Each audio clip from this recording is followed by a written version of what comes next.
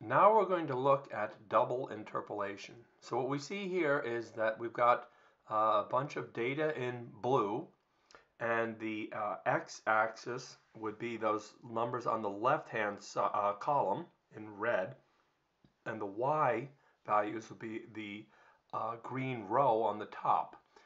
Notice we have a buffer row because in order to do this kind of interpolation, we need to look beyond the data, and we don't want to run off the edge of the cliff, basically. So let's start here, and let's say we have, instead of a number that's right on one of those numbers, we'll have ones that are slightly off, and we can interpolate and get the value of the blue number that would be the most appropriate. So let's say instead of somewhere between 18 and 20, we'll choose 19 for the red, and on the green axis, we'll choose 80, which is close to 85, but not quite. So what we have here is we're going to have a little box of numbers that surround 19 and 80. We're just going to put a border on just to show you that's the box we're going to try to pick a more exact value out of using double interpolation. So now we're going to apply the match function in order to find the numbers that we need. So we're going to find out what row the number 19 is greater than or equal to. And if you look at this column, so we're going to see where is 19, and we're looking in this array. So if we count down from the top, we see that it's greater than 18, but not as great as 20. So number 3 is the is the row of that matrix it's in. And we could use match a second time to find out what column matches 80. And you see after the 5th column you have 50, and the 6th column is 85, which is greater than 80. So the number of the column is the 5. So we're going to look up in that array. And we want that type of search. That last one means it's called a less than search. So it follows that pattern I was describing. So we see that the top corner of our box is going to be row 3, column 5.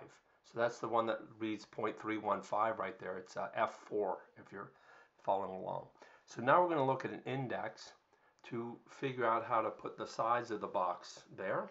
And we're going to go down into our extra buffer region if we have to, and we're going to find out what is the value in the 3rd row.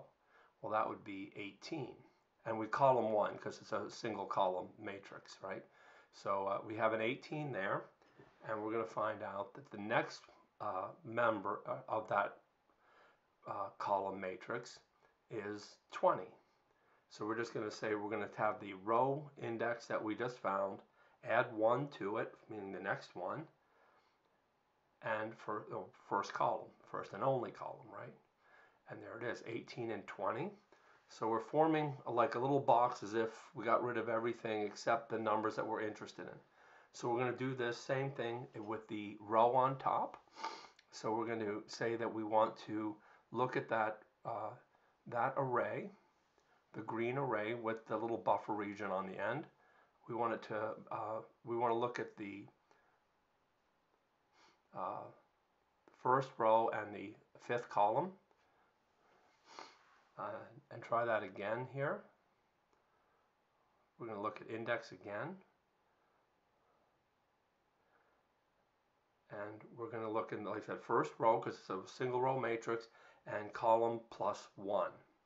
So that's the 5th. So you see we've got the red and green parts of our little box. Now we need to find the blue versions. So now we're going to take the index of this of all of the blue data. That's the array we're going to look at this time. And we're going to go with row 3, column 5. There you go. So I have to change the fonts a little bit so we can see more digits.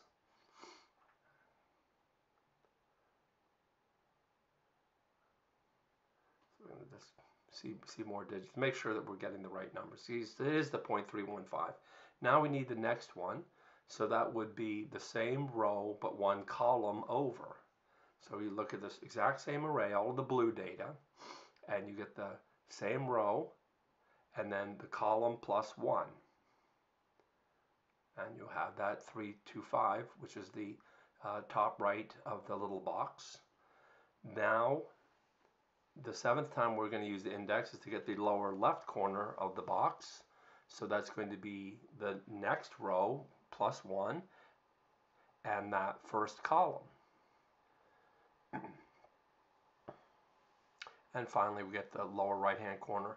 And I hope now that you see that we're adding 1 to these rows and index, that's why we need to make that buffer column and row so you don't run off the edge of the earth by doing that. Because buffer overflows are just bad news. They make things crash and you don't like them.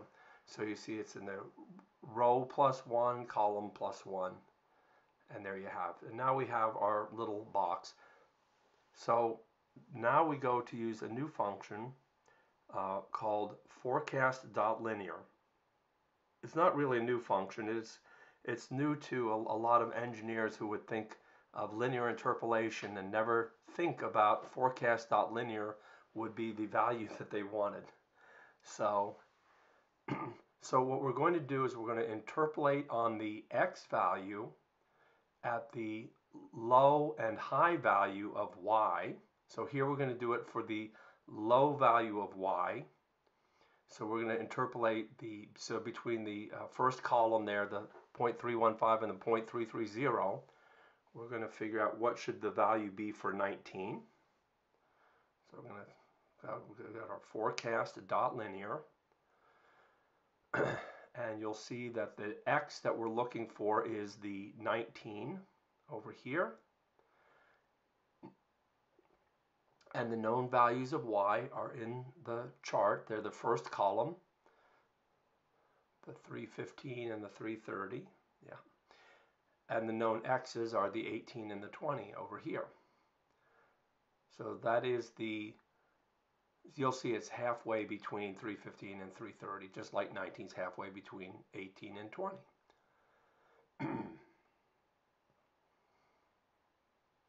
See, we need more digits. There we go. With the more digits, you see we've split the difference. Okay. So we're going to do this again at the high value. So we're going to see what's halfway between the 0.325 and the 0.340.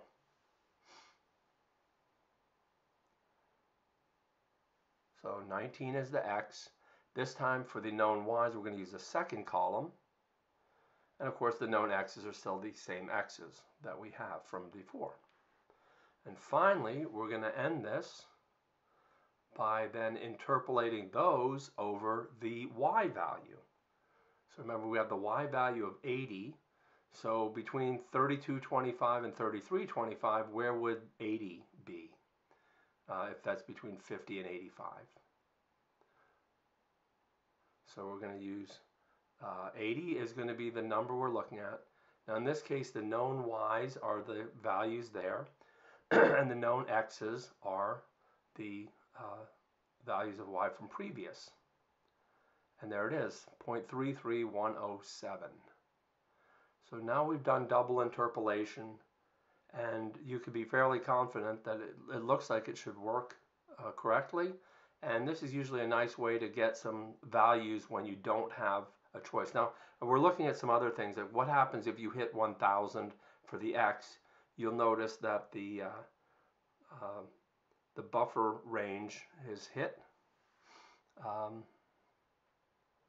There it is, right below the 500 and the 512 there. And let's say you go 40, 80. Let's say you're looking at trying to look off to the right side. You'll see at that row, the values are there. So you can see how that buffer range keeps you from running off the end of the earth.